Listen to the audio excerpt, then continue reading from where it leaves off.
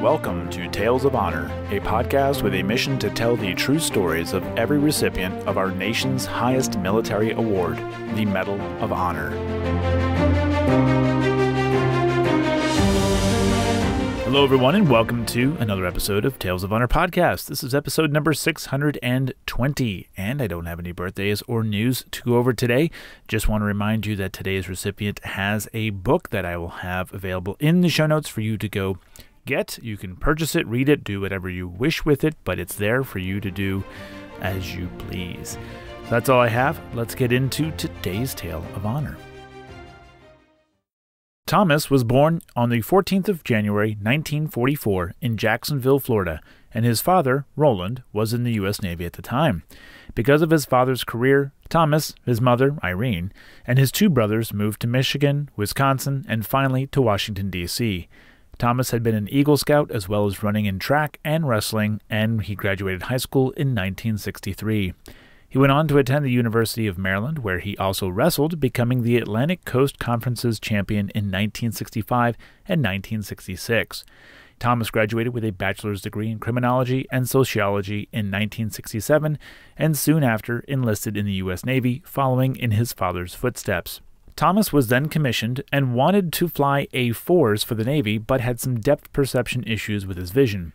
He then read about the SEAL teams and was able to transfer out of the flight program and began the training for the Navy SEALs.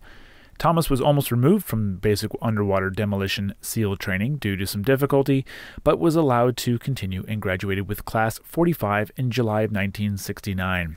His first deployment to the Republic of Vietnam was with SEAL Team 2 in February of 1970, where he earned a Bronze Star with Combat Valor device.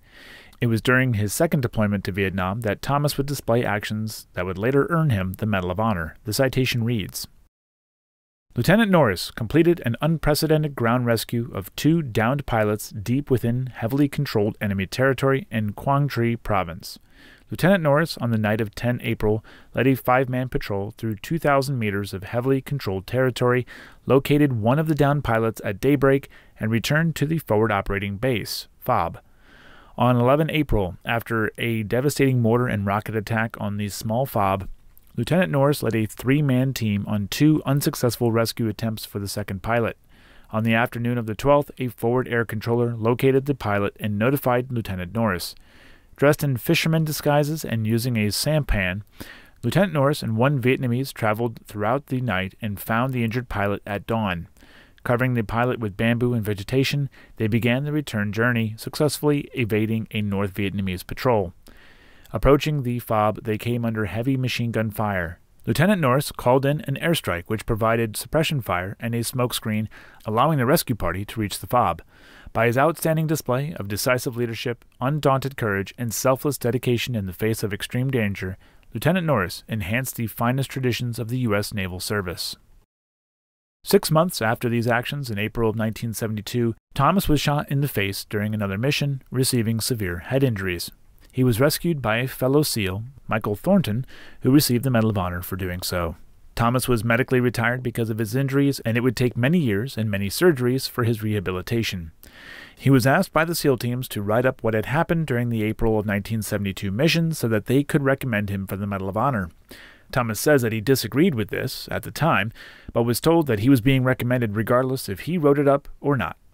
He was notified in 1974 that he would be receiving it, but the ceremony didn't take place until the 4th of March, 1976. Michael Thornton was present, in addition to Thomas's parents, brothers, sister-in-law, niece, and nephew, to both meet with President Ford and to watch him receive the Medal of Honor at the White House. Prior to joining the Navy, Thomas had wanted to join the FBI, and once recovered he was able to get a waiver and became an FBI agent in 1979, where he worked for 20 years and was an original member of their hostage rescue team as an assault team leader. Thomas Roland Norris is 79 years old as of this recording, and in 2016, he and Michael Thornton wrote a book called By Honor Bound, Two Navy SEALs, the Medal of Honor, and a Story of Extraordinary Courage, which includes a preface by Drew Dix and a foreword by Robert Carey, both Medal of Honor recipients. And that was the Tale of Honor. Thank you for listening to Tales of Honor, and if you enjoyed the show, please be sure to subscribe and tell your friends and family. Tales of Honor is written and produced by Christoph Ambrose, and theme music is Loyalty and Duty by Floruz Music. If you have any questions, you can send an email to talesofhonorpodcast@gmail.com, and please be sure to visit talesofhonorpodcast.com for more episodes and information.